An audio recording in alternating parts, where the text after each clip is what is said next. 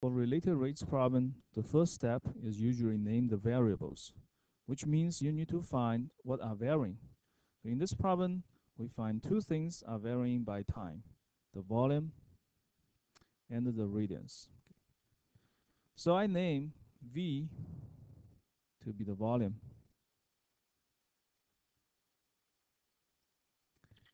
and R to be the radius, right? So now we can check what conditions were given. The first condition, 100 centimeter cubic per second. That's a rate of the volume. And we know rate means the derivative. So it means the derivative of volume is 100. So we can write as dV over dt is 100. The second condition is 50. That is the diameter. D equals to 50. But we want the radiance. So we can quickly get radiance is actually 25 centimeter at that time. Okay.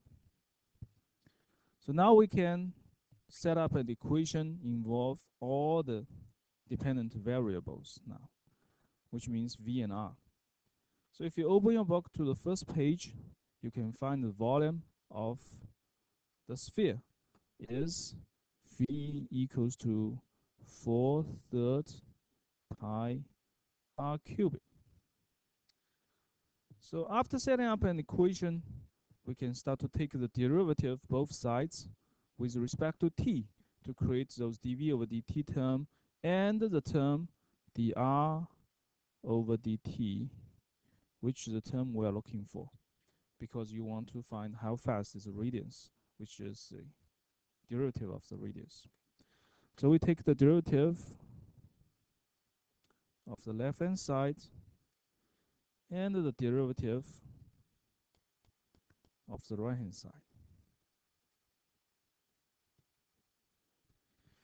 We find the left hand side, it's just dv over dt, which is the derivative of v, or the rate of v.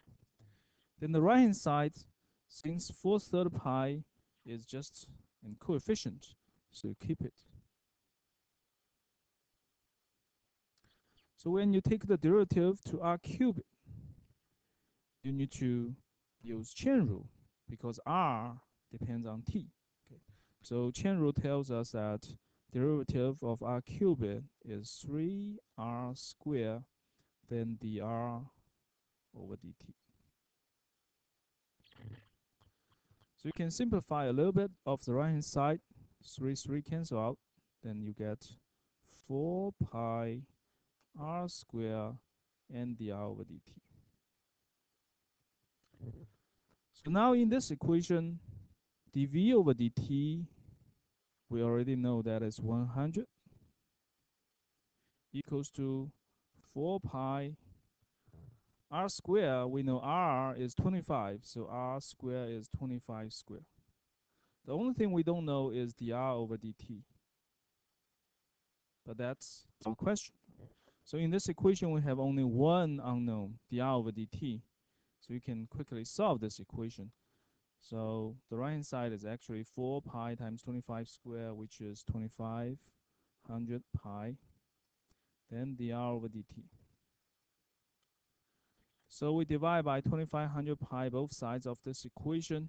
You get dr over dt is 100 divided by 2500 pi. If you simplify it, you get 1 over 25 pi.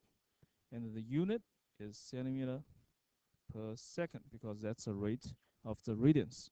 So that's it.